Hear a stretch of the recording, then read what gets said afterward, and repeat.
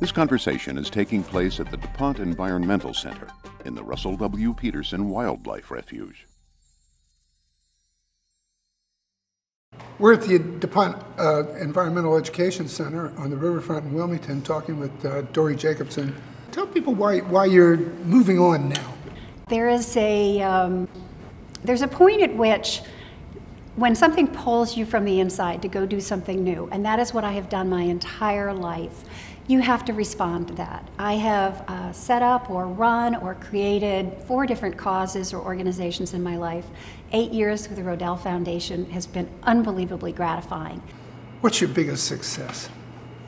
I think keeping the issue alive in the public eye, and I say that not just in Delaware, to ensure that people understand that our schools must be better, that they have the capacity to be better, and that every child has the opportunity and should have the opportunity to excel. And then at the national level, to position Delaware as a state that really is a leader, very much so, and to share our successes and learn from other states. So that's been principally my responsibilities. And, you know, with Race to the Top success and a couple of others, I guess, you know, that's a pretty good notch on your... On Delaware's. On Delaware's belt. On Delaware's belt. And to a large extent, the Rodel Foundation. As I've said publicly and privately, without Rodel, it wouldn't have happened. And I think that's true. Do you think I'm right? I know you're right. I do know that. But we have served as the catalyst for a coalition. And we have been the ones who have helped provide a lot of the very mundane kind of work, a lot of research, best practice, information, staffing, investments. It has been the coalition, though, that really started with Vision 2015 that really can take the credit for this. There is no question about it. It was public, private, civic. People worked very hard. You were part of this group, as you know, very hard for a year, really sorting through what could be done in our school system, looking at best practices from around the world, and obviously best practices here in Delaware. We provided the glue. We were a catalyst and continue to be, but without all of the resources, attention, time, energy, blood, sweat, tears, this would not have happened. Recently, there was some good news. Yes. The test scores this year showed marked improvement in a number of areas. Do you want to talk about that a little bit? Sure. And what do you think it means? Well, I think the flywheel is turning. I really believe that.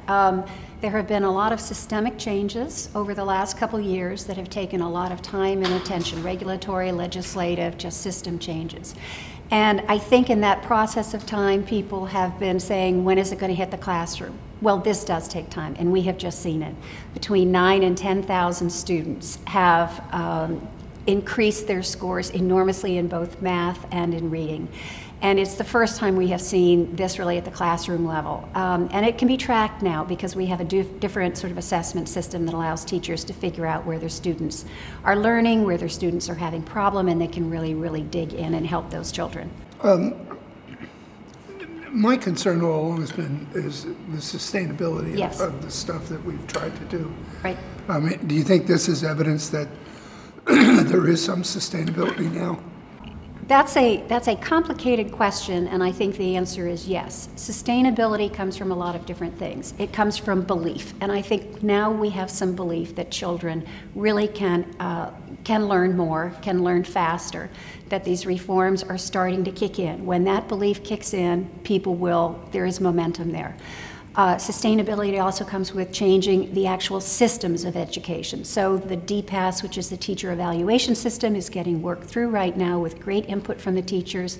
That will be a system that is embedded. We've just seen DCAS, the student testing system, changed. That now is embedded.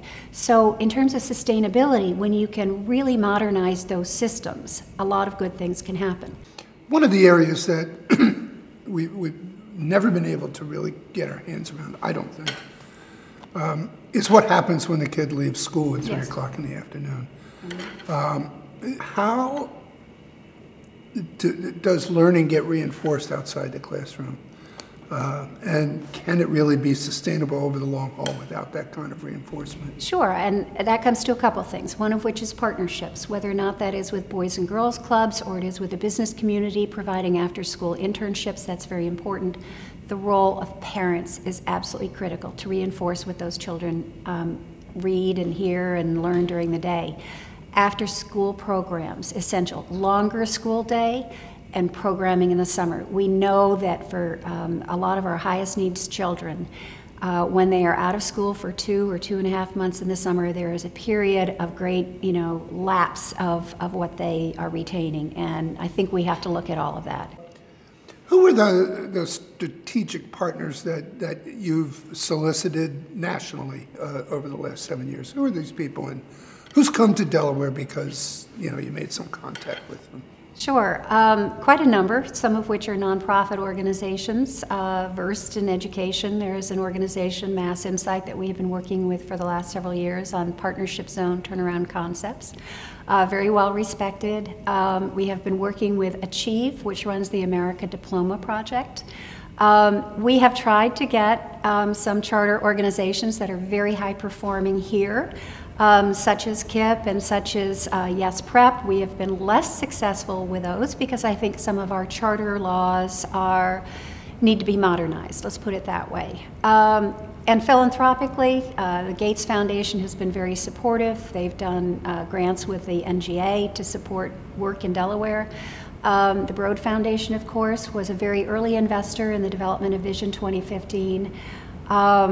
Through the Race to the Top and the Early Learning Challenge, we are very networked into what is happening. We are sharing lessons with other states. We are learning from them. So it's a very vital place for Delaware to be. I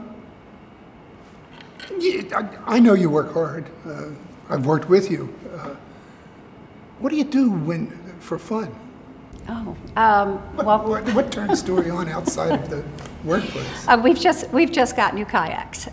We do. So we do a lot of hiking and kayaking. I do a lot of gardening. I do a lot of reading. I enjoy life. And I was chatting with someone the other day who asked what I wanted to do for the rest of my life. And I said, I want to find joy every day and I want to be wowed by something. And that's where I am going, honestly. And I am too busy, you know me well. I am too intellectually sort of curious about things. So there's no R word in this. This is just sort of a time to prune a few roots and set out some new sprouts. Thanks, Dori. You're welcome. You're connected with Content Delaware.